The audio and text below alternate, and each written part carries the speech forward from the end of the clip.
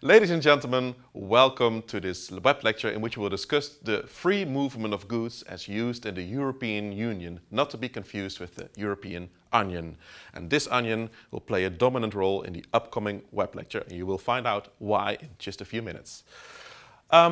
As you may know, one of the main ideas of the European Union is to facilitate trade between its member states by lowering all trade barriers.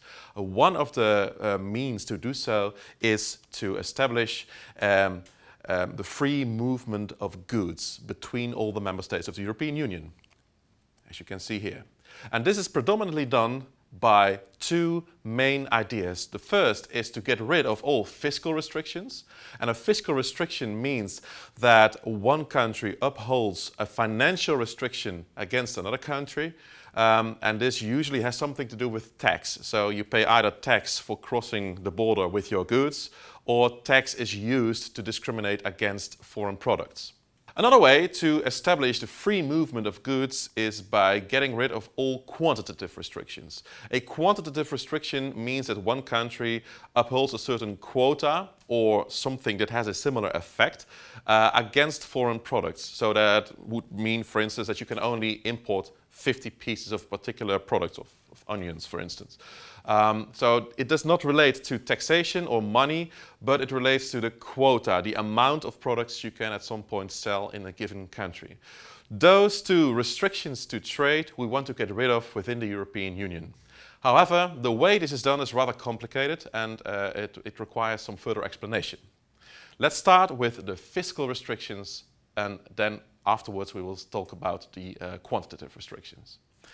As I already kind of hinted at, there are two ways a country can use a fiscal restriction to favor its own domestic products over foreign products. And this is something we do not want, because we want to establish one common zone through which products, doesn't matter from which country these products origin, can be sold on equal footage. So we want to level the playing field, both in fiscal terms and in non-fiscal terms.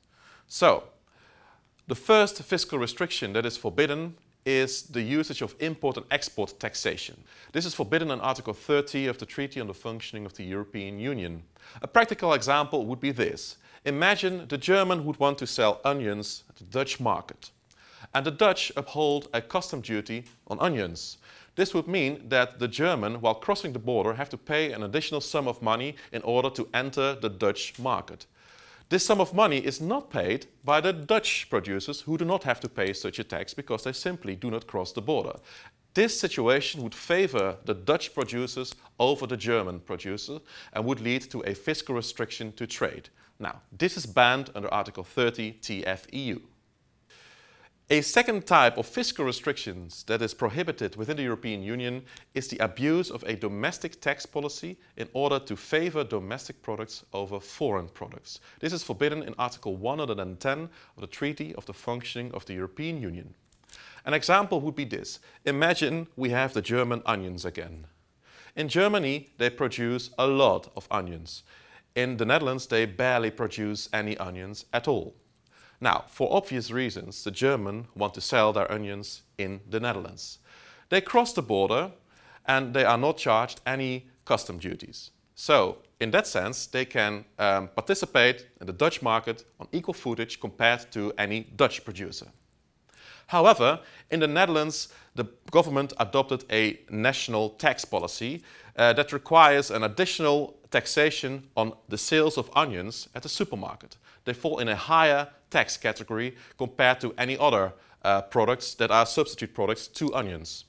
In practice, this would mean that the German would find it probably harder to sell the onions in the Netherlands compared to substitute products that may be produced by Dutch producers.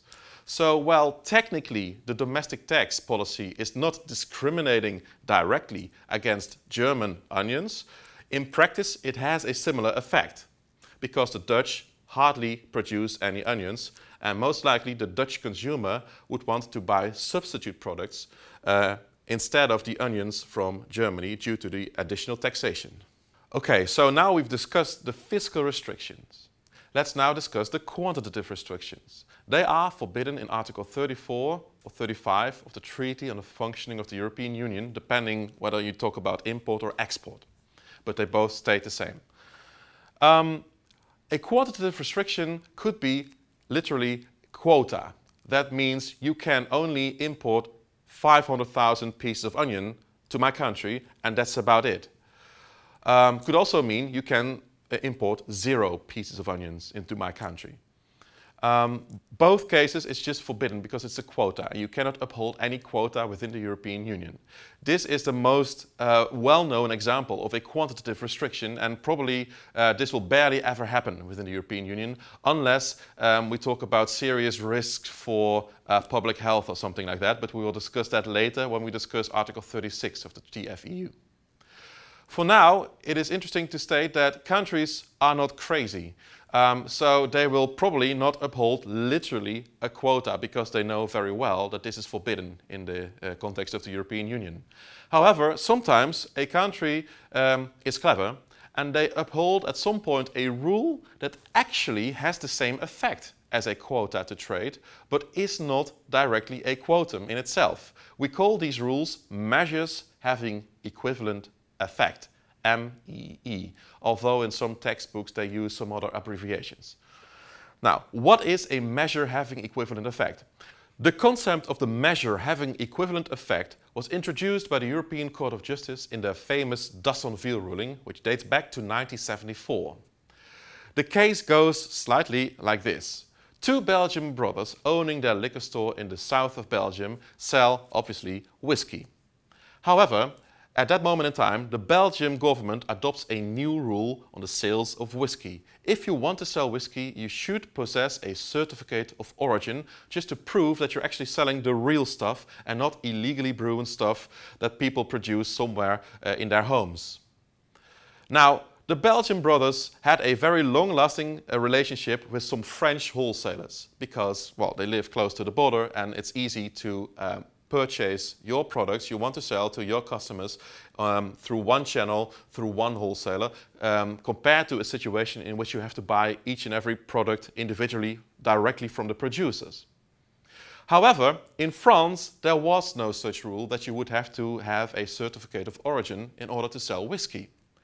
This led to a problem because the French wholesalers would not have such certificates of origin, and when the Belgian brothers buy the whiskey through the French wholesalers, they simply could not comply with the Belgian rules because the Belgian rule dictates that you would have to have such a certificate of origin. Now, the only option left for the Belgian brothers was to directly purchase, for instance, Scotch from the producers in Scotland. However, this would lead to more expenses because it's more expensive to directly buy it from Scotland than when you buy all your liquor at once through one wholesaler. Now, the Belgian brothers were very creative, so they faked their own certificates of origin to still comply with the Belgian law and at the same time be able to buy their whiskey through the French wholesaler. But they get caught. Now, this particular situation ended up in court, and the Belgian brothers defended themselves by quoting Article 34 of the TFEU that forbids all quantitative restrictions to trade. And they said, you know what, if this particular Belgian law creates a situation and as a result I cannot buy any whiskey or Scotch from France or from French wholesalers, then this comes down to a quotum with a quotum of 0. This is directly forbidden under Article 34 of the TFEU. While in fact the Belgian rule in itself does not establish quota, it has a same effect. Now, the European Court of Justice agreed and said, well, this is a forbidden quota and therefore it's a violation of Article 34 TFEU because this is a measure that has a same effect. Now, let's have a closer look at the phenomenon of a measure having equivalent effect, because since 1974 we see an entire chain of case law further specifying this phenomenon. First of all, we can make a distinction in 2 types of measures having an equivalent effect to quota. The first is a distinctively applicable MEE. This means that the measure in itself directly aims at foreign products. So for instance, if I would create a law that says if you want to sell onions in the Netherlands, well, you don't have to pay any tax, there is no additional value-added tax, so it has nothing to do with a fiscal restriction, but we don't trust these German onions.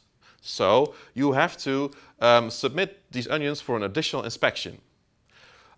This additional inspection will take more time and is at some point a limitation to trade. It is a physical limitation to trade, and therefore, because it directly aims at the foreign product, it is a distinctively applicable measure having equivalent effect. It doesn't directly impose quota, but it does hinder trade, and that could lead to, at some point, less sales and therefore a quota. The other side would be an indistinctively applicable measure having equivalent effect. Well, this is a little bit more complicated to explain, and therefore we use the following court case. The Cassis-de-Dijon ruling is one of the first court cases in which the idea of an indistinctively applicable measure having equivalent effect was introduced. This court ruling dates back to 1978, a few years later compared to the d'Assonville ruling. A French producer produced a liquor called Cassis-de-Dijon. The liquor would contain 15 to 20% of alcohol. They wanted to export this product to the German markets. However, there was a slight problem. In Germany, there was a rule that would stipulate that you can only sell something under the name liquor if it had at least 25% of alcohol.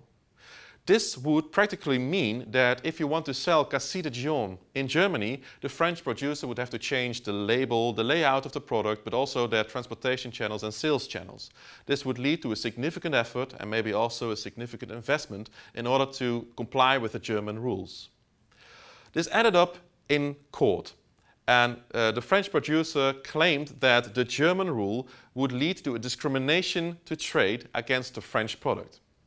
The European Court of Justice assessed this particular situation and in the end ruled that while the German rule in itself does not directly discriminate against French products or foreign products, the rule as such has a discriminatory effect. It does not necessarily exclude foreign producers from the German market because the rule should be obeyed by Germans as well. However, it would have a practical effect that the French cannot sell their liquor in Germany under the same circumstances as the German producers. So this leads to a limitation to trade forbidden under Article 34-35 of the TFEU because this measure has the same effect as some kind of a quota because in practice the French would probably sell less of their products in Germany due to this particular German rule. Now, from this case we can learn two additional things. The first is the principle of mutual recognition. This means that we can learn from this case that once a product was lawfully produced in one country, and there is no European rule about this or something like that, you should be able to sell this same product under the same circumstances in the other country. And any law that is at some point interfering with that process is most likely against the Treaty on the Functioning of the European Union. It's in conflict with those rules. The second thing we can learn from it is the rule of reason. At some point, the court assessed the German arguments, and the court claimed that, well, you know, if you really have a good reason for this rule, if this is really necessary for instance, public health issues, or to uphold a system of fiscal supervision, or to contribute to healthy functioning markets, or whatsoever, we're fine. But unfortunately, the Germans could not convince the court that there was such a rule of reason to uphold this 25% of alcohol demand, and as a result, they lost the case. So, since then, this particular German rule was quashed and doesn't exist anymore. The Cassis-de-Dijon ruling has led to a very broad understanding of when a domestic rule would be indistinctively applicable and as a result, in the end, forbidden. However, in the Keck-et-Mitois ruling, the European Court of Justice drew a particular line. Here is the case. Two supermarket managers sold beer and coffee below the cost price, which was at that moment forbidden in France. The supermarket was in France. Therefore, those supermarket managers were tried in court because this was a violation of the French rules. However, the supermarket managers claimed, you know what, there is this principle of mutual recognition we've learned from the Cassis de Dijon ruling. And in some other European countries, you can sell products below cost price. So if I can do it in other countries, then I should be able to do it in France as well. So what I did is not forbidden. It's not a violation of the law. The French rules should be adjusted. Now, the Court of Justice disagreed. Why? Because the French rule was not about product demands. It was not about the product in itself. It was more about a sales modality, which is the circumstances under which you can sell a product. So what we can learn from all this is that countries are allowed to adopt indistinctively applicable measures as long as it concerns sales modalities, that is, the circumstances under which you can sell a product. The idea that you cannot sell products below a cost price is clearly a sales modality. Now, we have to sum up a little bit. At first, we have quantitative restrictions. They are forbidden under Article 34 and 35 of the TFEU. We can subdivide them under a quota, which is forbidden and barely ever used in the European Union, or a more hidden measure having equivalent effect. It's the same effect as a quota. These measures can be subdivided in distinctively applicable measures because they directly aim at exported or imported products, or indistinctively applicable measures. They do not aim at any foreign products at all, but they have the practical effect that they discriminate against foreign products. These indistinctively applicable measures can be subdivided into sales modalities and product demands. We see that countries can allow themselves more freedom in the case of indistinctively applicable measures when they are a sales modality, when the rules say something about the circumstances under which you can sell a product, compared to the product demand. These are rules that specify what products should comply with. Think about an alcohol percentage or something like that. Now, there is one general exemption to all this. In general, we have the regime of Article 36 of the Treaty on the Functioning of the European Union. This article enables countries to uphold any quantitative restriction as long as they comply with the wordings of Article 36 TFEU. Mind you, these are about serious issues, such as safeguarding public health of a particular country. Think about the BSE crisis. At some point, the British cows were affected with BSE, which can cause the Creutzfeldt-Jakob syndrome when it's consumed by humans. As a result, the European country on the mainland banned all the British cows from their markets. This is a quota of 0, but they could justify this under Article 36 of the TFEU. Now, just to complete the picture, we want to add to this overview the fiscal restrictions as well. As you may remember, fiscal restrictions can be narrowed down to two types. An import and an export tax, and the abuse of a national tax policy in order to discriminate against foreign products. So, all this is a little summary of the European Union free movement of goods in a nutshell. I hope you've learned a few things, and thank you very much for watching.